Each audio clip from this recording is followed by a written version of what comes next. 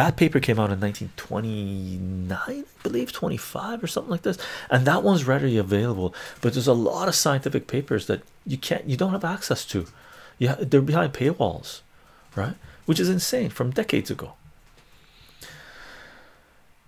Peer review doesn't work. Peer review doesn't work.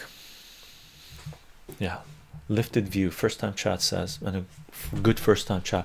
Peer review has been hijacked, right? They're basically gatekeepers of information. Fuck them.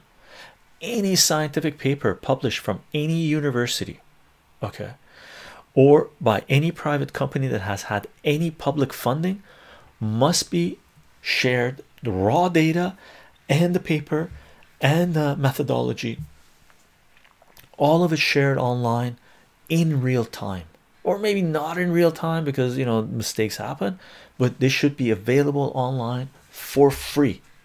Okay, end of story. Anybody that is against this is an enemy to humanity, because you're against sharing information with human beings, information that human beings have funded, right?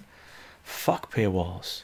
Okay, fuck copyright laws, fuck patents.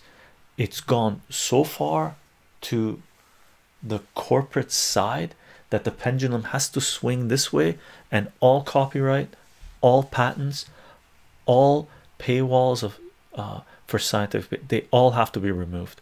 We have to swing so far on this side and have a flood of information go through our societies for a number of decades before we can even contemplate, think about reintroducing some type of copyright laws and patents to further spawn innovation to a certain degree. But I think once you remove copyright and patent and all these paywalls, I think you're going to see innovation. It might be what saves humanity.